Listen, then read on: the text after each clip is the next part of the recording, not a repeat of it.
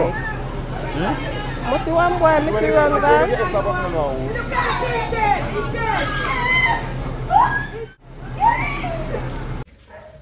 think we don't know. We can't go in there and pull it. Wagwan the peeps, One Link TV vlogs, back with another topic. So you know me have a few topics I really want to discuss with you guys. So if you're here for the first time, feel free to leave a like on this video. And you also can follow me on Instagram at onelinktvvlogs@gmail.com. So you know I'm not afraid to give you guys the news, the reviews and the updates on Wagwan in the country and about. So I could jump into the topic right away. The body of an unidentified male was found in a plastic barrel on Beeston Street, Kingston 14 on Tuesday. The body is of dark complexion, medium built, and about 188 centimeters, 62 inches long. The body has a star tattoo on the left arm. He was clad in a black shirt, blue jeans pants, and a pair of black sneakers. Report from the Denanton police are that about 2 a.m. the police were summoned to the here. Upon the arrival of the lawman, the scene was processed and the body removed to the morgue pending further investigation.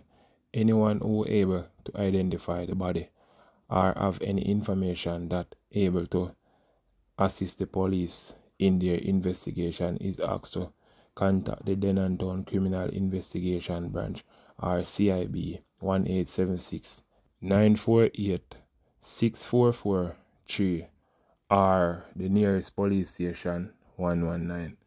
So people, basically it seems like the man them dirt this man and put him in a plastic barrel. I tell no people say yo, the thing no normal. And I say the thing no normal, I mean the street no normal. So moving right along people, I see where a man lost him 3 points this morning over there in Highgate. St. Mary goes by the name in the street, his alias name, Patta. So basically people don't get much information about the whole situation, but in the street they must say how is an unsound mind. A 17-year-old youth basically use a knife and inflict a bag of wound to Patta body. So people, you see all the things set a unsound mind take this man at 3 points. So basically nothing now go come out of it, right? Because what them basically I say once the unsound mind man do something, both man or both woman do something, nothing can come out of it. But basically you can't do them nothing. Because if you do them anything, you either gone to prison or you pay a fine fee. I don't understand how the laws in Jamaica set up.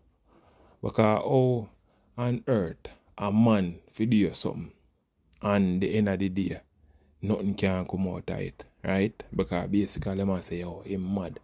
So why them not take them off of the street?